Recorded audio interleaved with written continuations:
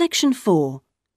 You will hear part of a lecture given by an economist about North American women's attitude to money and saving. First, you have some time to look at questions 31 to 40.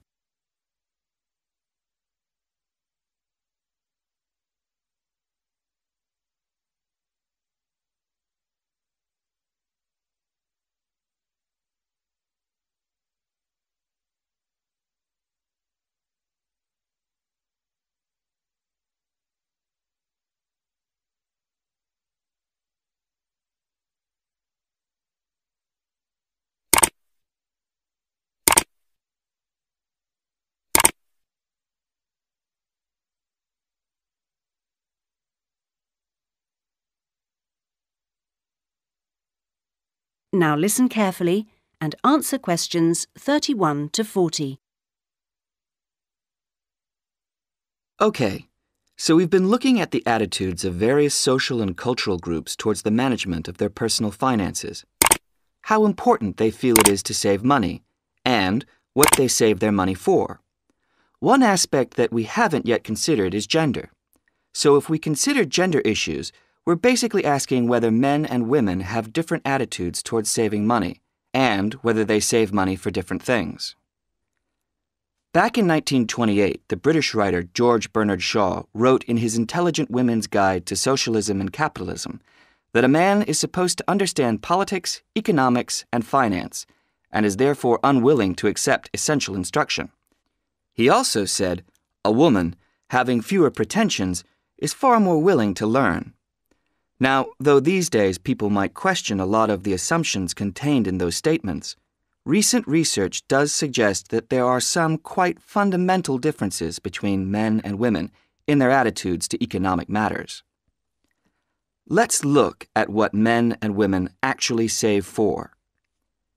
Research studies of women in North America have found that women are far more likely to save for their children's education, and they are also more likely to save up in order to buy a house one day.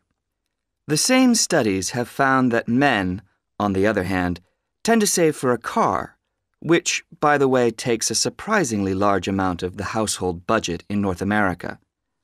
But the other main priority for men when saving money is their retirement. When they're earning, they're far more likely to put money aside for their old age than women are.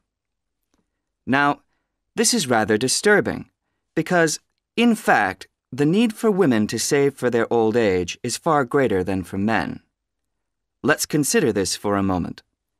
To start with, it is a fact that throughout the world, women are likely to live many years longer than men, so they need money to support them during this time.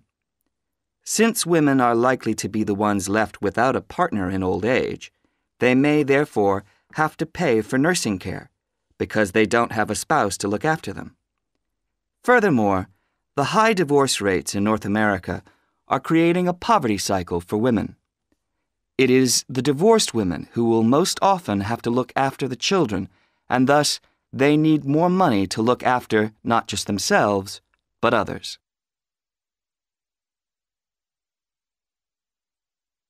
So what can be done about this situation? The population in North America is likely to contain an increasing number of elderly women. The research indicates that at present, for women, it takes a crisis to make them think about their future financial situation. But of course, this is the very worst time for anyone to make important decisions. Women today need to look ahead, think ahead, not wait until they're under pressure.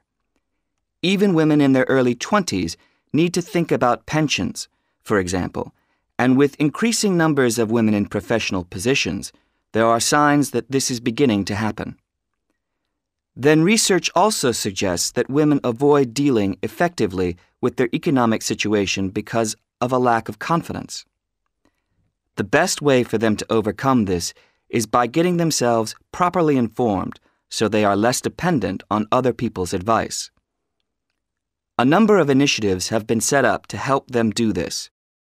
This college, for example, is one of the educational institutions which offers night classes in money management, and increasing numbers of women are enrolling on such courses. Here, They can be given advice on different ways of saving. Many women are unwilling to invest in stocks and shares, for instance, but these can be extremely profitable. It is usually advised that at least 70% of a person's savings should be in low-risk investments.